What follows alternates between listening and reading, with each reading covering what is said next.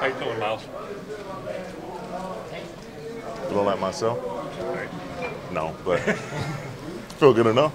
You saw foot, Achilles thigh. Is the foot still the worst of the issues for you? I can't go into that. Obviously, there's multiple things, so just, dealing with as they come, and no excuses. Just go out there and ball.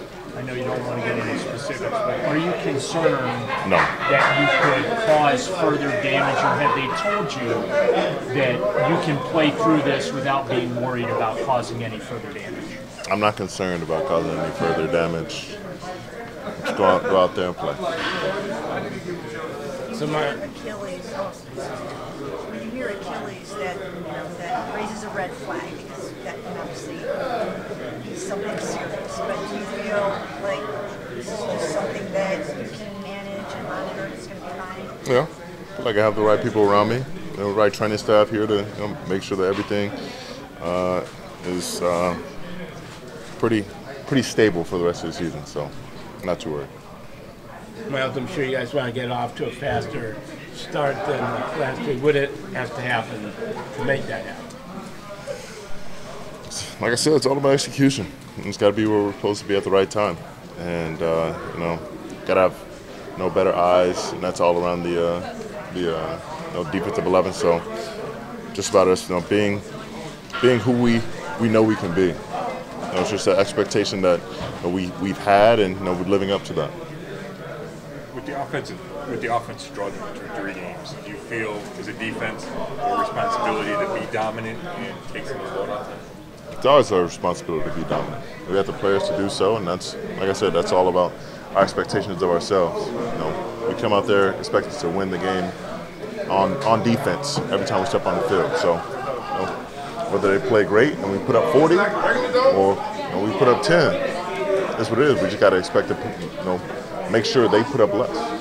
Last year, Gardner Minshew, you guys were in a shootout with him when he was with the Colts. Just what do you see from him on film this year that may be a little different than last year in Indianapolis? And just what type of a challenge does he present to you? There's not much different. No, he's a gunslinger. When he gets hot, he can be really darn good. And like you saw last year, he can make it to a shootout quick. So I'm just trying to keep him under wraps, knowing that he's going to scramble to throw. He doesn't like to really scramble to get yards, or not going to be worried about him being a runner, but just staying on our feet and making those plays before he can really get going. Myles, I know we've asked you questions like this before, and it's not defense versus defense, but Max Crosby, like how exciting is that to go up against him? What have you seen from him so far? I like Max. There's no me versus him. I mean, I'm sure people will make it stat-wise or make some graphics or edits that look like that. But I like his game. I like how he plays. He's 100% every time he steps on the field. Hell, I don't think he comes off the field. So stuff like that, I admire from him. So I'm gonna continue to do what I do. Watch him, while he's on the field. But when I go out there, my mind's on making it happen for my team and for my defense. Myles, off of that, how much do you study guys like Max and other edge rushers like that, just to see what they have in their game that maybe, if you're looking to add anything, to your arsenal? I like to watch guys who are in similar situations to myself. So, there's a whole host of moves. It's a matter of, will I be able to use that move in the situation in which I'm in, whether it's double teams or chips, and that doesn't happen very often. Max is one of those guys, so I like watching him and how he attacks it, and just how relentless he is. That kind of stuff I really appreciate in his game. So, there's a couple of guys I definitely do watch, but I like to stick to my game as well as I can, because I feel like my situation is pretty unique. I know how bound to the tournament you want to play, but would a week off do you a world of good to just get everything as right as possible for the next 13 weeks?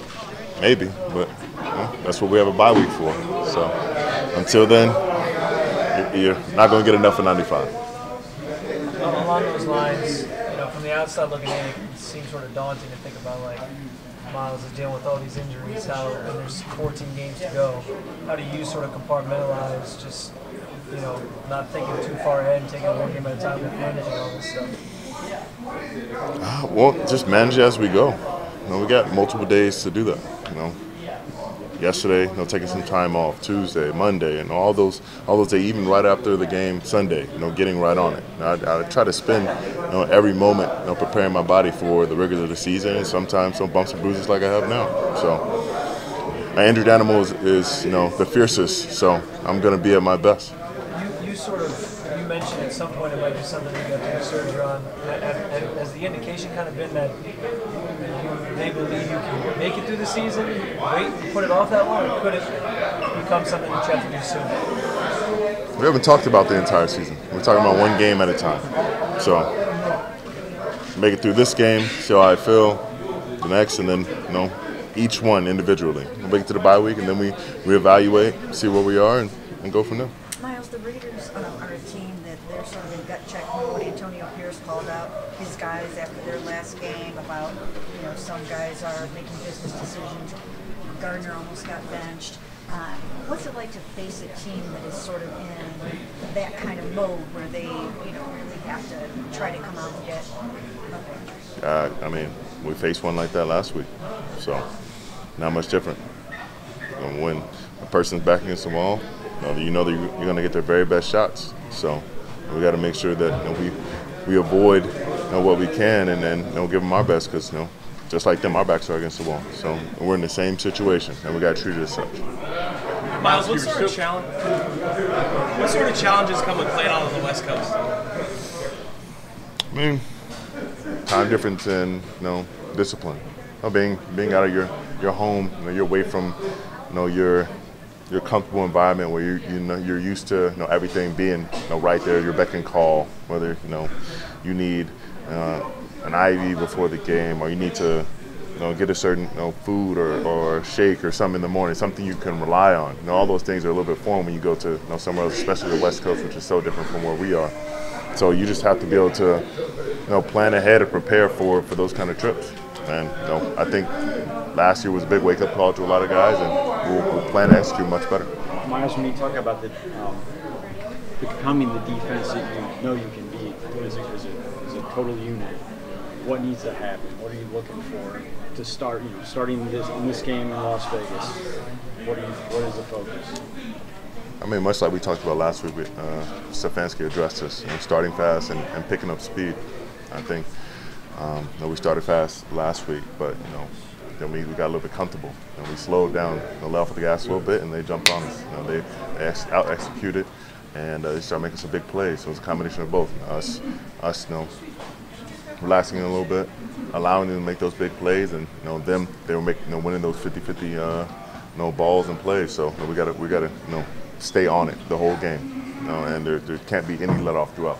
I know you had a lot of pressures in this last game, dealing with all this stuff. As a unit, though, are you guys pressuring the quarterback the way you want to, as frequently as you want to, or is that something you guys are talking about a need to increase? We always want to get more pressure. We always want to get more sacks, more plays, more TFLs. So as many as we got last game, we want more, and that always be the case. As a leadership group, you guys addressed just the whole notion of going out to Vegas and making sure, especially going out a day early, making sure that everybody knows this is a business trip and you have to stay focused on that? That's something we addressed at the beginning of the week, so that's already been handled. Myles, you still really the quick game stuff that the Giants hit you with to try to sort of take advantage of the way you guys play aggressively. What's the counter to that? Well, I don't expect that we'll get a similar dose like we got last week, but then we just have to be able to bat down those balls that are low and coming over our head quick, and be able to get them frustrated early. Getting some PBUs, whether that's from the DBs or from us up front, and working together, so that he starts to lose faith in those quick throws, and then we can really start to hunt. And Myles, you were still really effective last week, despite the injuries. But did you feel like you were limited out there in what you could do? Yeah, I felt like I was limited, but again, I'm not gonna make any excuses for it. That's just what it is right now, and everyone's dealing with their own issues, whether physically or mentally. Mine have to be very apparent. So we're just gonna get them as right as they can, and then I'll be out there and playing at the best that I can. And when you talk about Max never leaving the field, and we've talked about your reps in the past, but his stats are crazy. How many full games he plays compared to other people? How impressive is that? That's impressive as hell. I did that my second year for about 5 or 6 games. I think I ended the year over 95%, and I feel like the season whipped my ass. So him being able to do that consistently, and always having more and more energy, it seems. I'm not sure what he's on during the off season to get his cardio and condition like that, but I need to make that my next step. So I'm very impressed with that, and he's a hell of a player. How did you originally hurt your foot? Last one from Jeff. How did you originally hurt your foot? How did I originally hurt my foot? I don't think it was one certain thing. I think it was a combination of the surgery I had when I was young, and many other things along the way. There's a lot of physical activity from many different sports that have led up to where I am now. I appreciate it. Thanks.